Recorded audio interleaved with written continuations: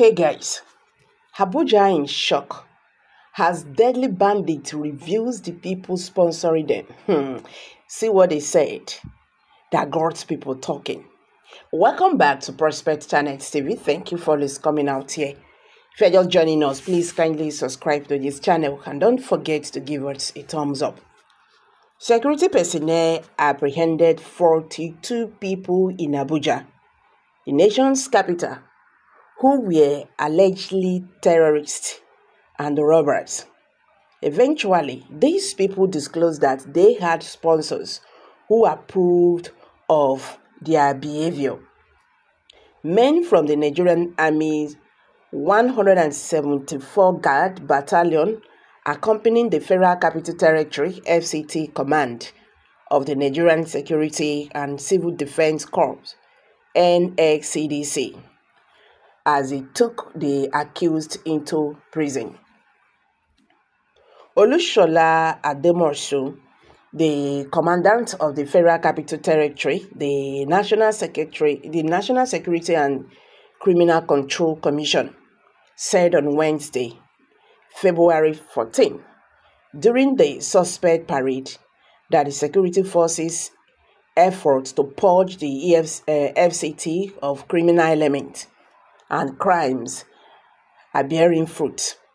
Speaking at the National Security and Defense and Civil Defense Command headquarters in Abuja, Odomorsu also revealed that 5 vigilante squad members who had collaborated with the Department of State Service DSS to deface some important national assets in Federal Capital Territory have been arrested.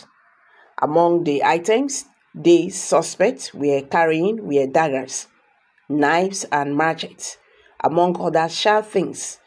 The following was said by the Director of the National Security Counter-Terrorism Center, CDC. Please pardon me.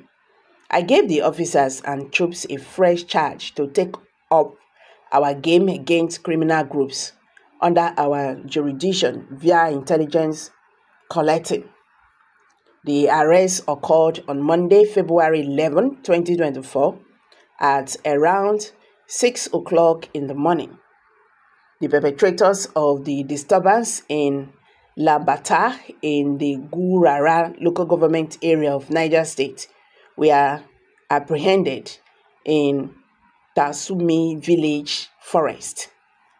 Preliminary investigations, according to Odumorsu, have revealed that the people under suspicion are bandits who have escaped the ongoing military operation in Zamfara State by way of the Federal Capital Territory, the Gwagwalada Area Council, per village in Kwali Area Council, and the Forest Zone in Niger State. I am happy to inform you that the charge is beginning to generate revenue as of today.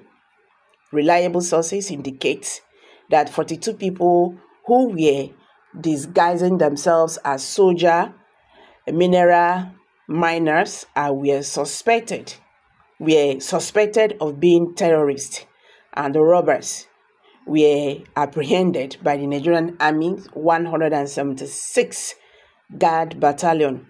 He pointed out that the suspects identified themselves as miners, even though they could not provide any paperwork to back up their claim. They were unable to provide the name of the firm they were allegedly working for or the location of the mining site throughout the questioning. According to the inquiry conclusions, Ademochu said further investigations revealed that these groups of young boys had been operating inside the states of Zamfara, Kogi, and Niger State. The NSCDC commandant said that the accused had admitted to having sponsors who provide the funding for their activities during their interrogations. I believe this is where it will end. That is the truth. They have said it right, and it is gone. Who are those sponsoring them? They will not even go further. You see, these people, they have provided, information on those who are sponsoring them. Not be today Nigeria start this matter. Those who are sponsoring terrorists, in the country, those people, they are invisible. They cannot be touched by the Nigerian government. And who are these people? Now here, this matter go end. Well, it's very painful that the soldiers will suffer, apprehend. I am talking about those soldiers, at the field though. They will suffer and apprehend criminals. And by the end of the day, they are going to be released.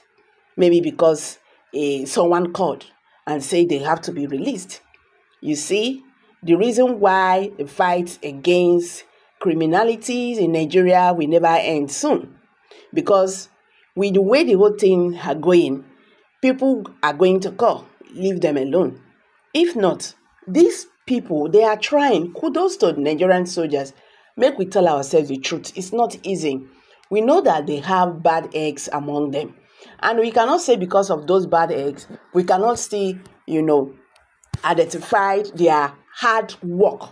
These people, they are risking their lives to protect Nigeria. But at the end of the day, all their effort is nothing because the Nigerian government are making it, look nothing. These people, even in the Bible and the Quran, even before traditionalists, if you do evil, it get consequences, Abi. Yes, it has consequences which you have to face.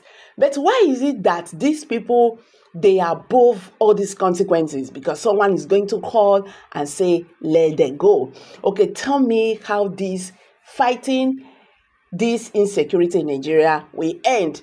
We are just wasting time, wasting our money, wasting lives for nothing. At this junction now, it's only God that will deliver this country.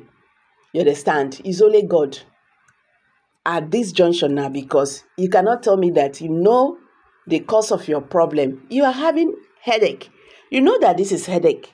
And when you take paracetamol, it's going to end. And you will leave paracetamol and you'll be taking drugs for leg and stomach. Who is deceiving who?